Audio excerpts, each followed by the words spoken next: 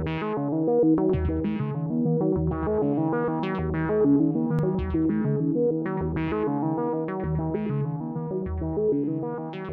this video, we will talk about the foreclosure process.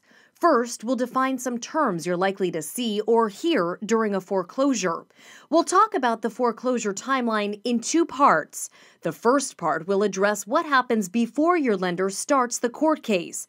The second part will cover what you can expect after your lender begins the court foreclosure process. We'll also spell out what happens during a foreclosure sale of a home. Finally, we'll give you some helpful resources and checklists. Foreclosure is a very complicated process. Get help as early as you can. This video focuses only on residential property.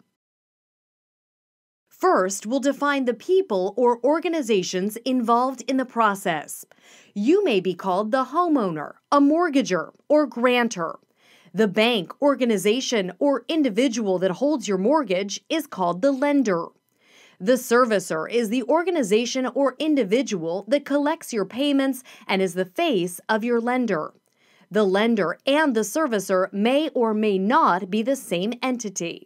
The substitute trustee is usually the law firm representing the lender. This is who will handle the sale and other foreclosure matters.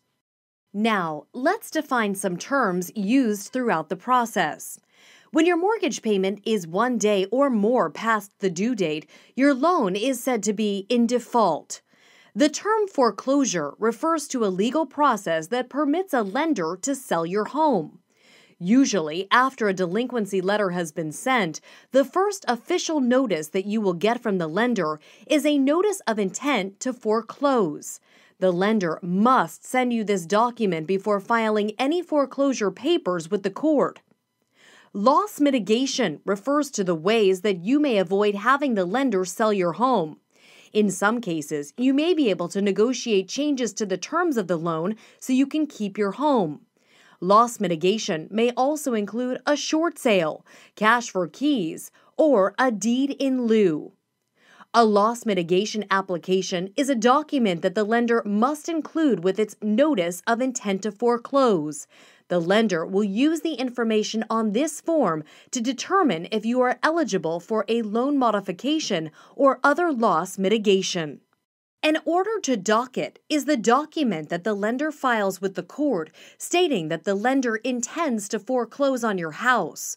This is the start of the court case for foreclosure. The lender is required to send you a copy. You have the right to request foreclosure mediation. A trained mediator is a third-party neutral person who does not represent you or the lender. The mediator will help you discuss options with your lender. Once the foreclosure process is nearly complete and the court has approved the lender's request to sell the house, you can file a document referred to as exceptions after the sale. Finally, a motion for entry of judgment awarding possession and a request for writ of possession are legal documents that allow a new owner to take possession of your house. The purchaser of the house files these documents after the court approves the foreclosure sale. Now that you're familiar with some terms, let's go over a typical timeline for a foreclosure case. First, we'll go over the events that happen before the lender begins the foreclosure process in court. Your lender may begin the foreclosure process if you default on the loan. When you miss a payment and fall behind on the mortgage, you are in default.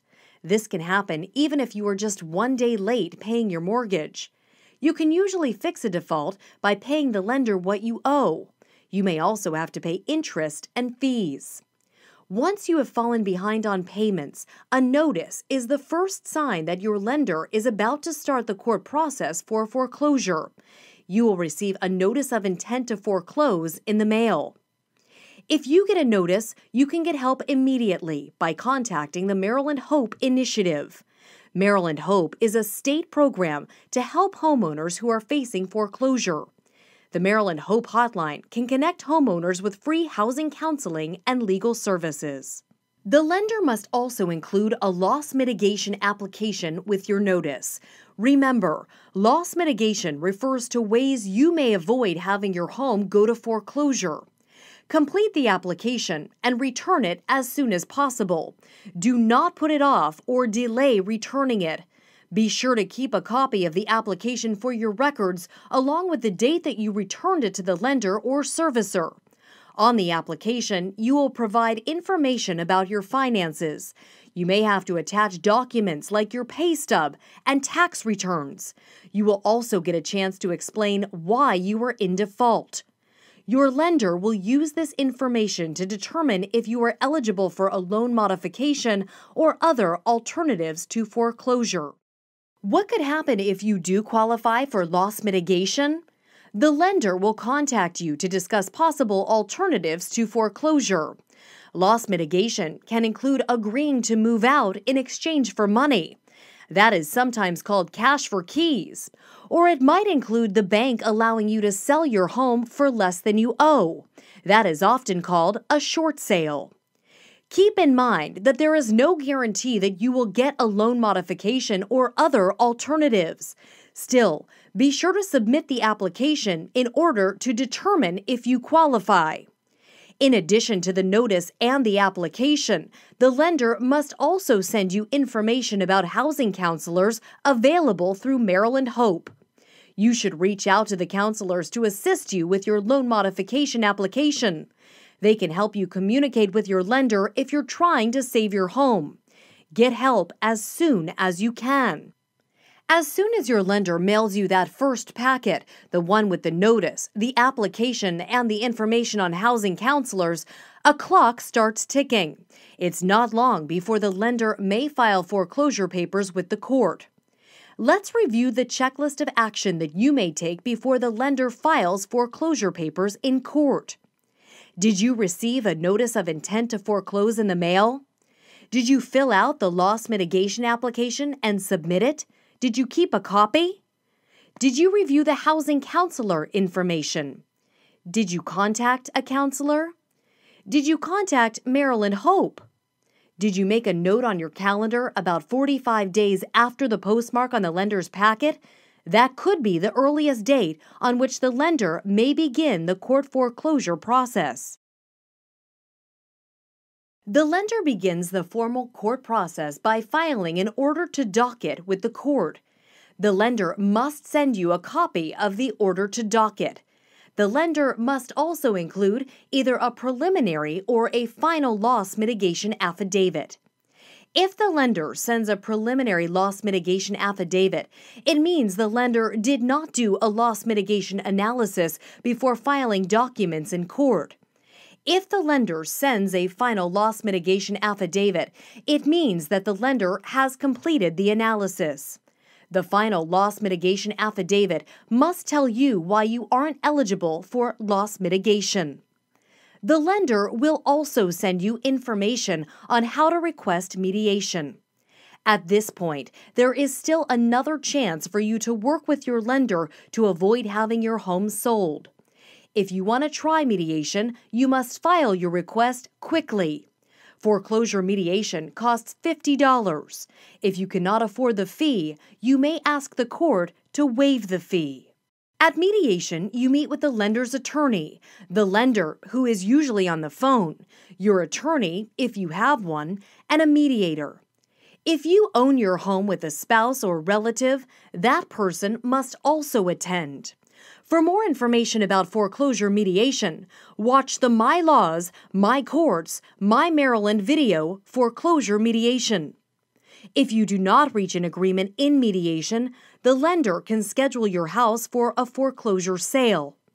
If you think you have a good reason why the lender should not be permitted to foreclose on your home, immediately file a motion with the court.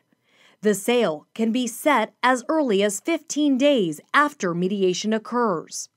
Let's review a checklist of the steps you may take during the first stages of the foreclosure process. Did you receive the order to docket in the mail? Did you contact Maryland Hope? Did you fill out the request for mediation? Did you submit the mediation request on time and pay the fee? Did you watch the video Foreclosure Mediation?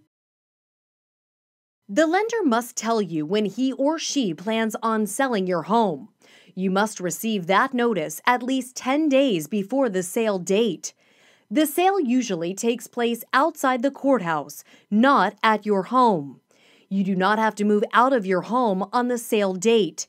You do not have to move until the court awards legal possession of the house to a new owner.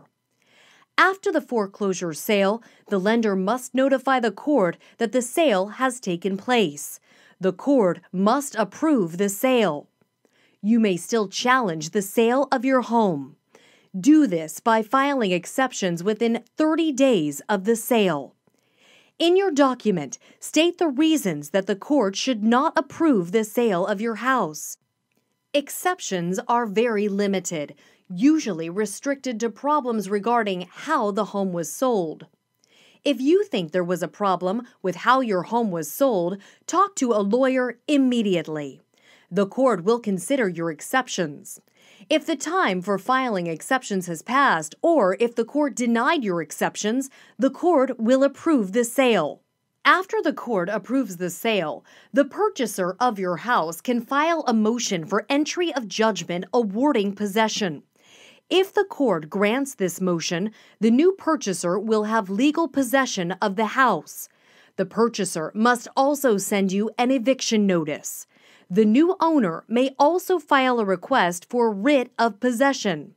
Once the new owner has filed those documents with the court, a sheriff will schedule a time for the eviction. Let's review a checklist of steps you may take during and after the foreclosure sale. Did you receive notice of the sale? Was the sale properly conducted? Have you considered speaking to an attorney about filing exceptions to the sale of your house? Did you receive an eviction notice and prepare to move? Maryland Hope offers free help for foreclosure prevention. You do not have to pay for housing counseling. Maryland Hope can refer you to free housing counseling resources.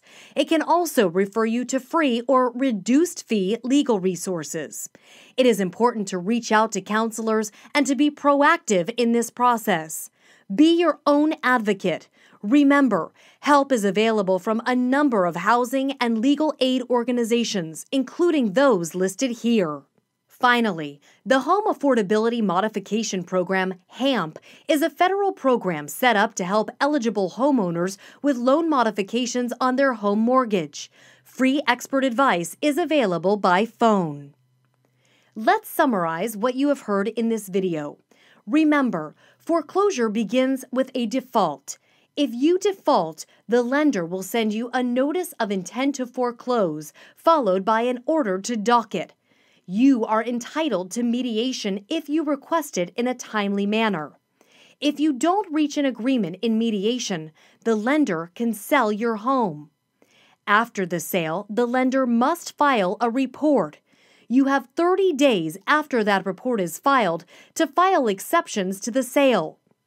If the court approves the sale, the person who buys the house at the foreclosure sale may ask the court to award him or her possession of the home. If the court approves that request, the purchaser may send you an eviction notice and ask that the sheriff evict you. If you are facing foreclosure, get help immediately by contacting Maryland Hope.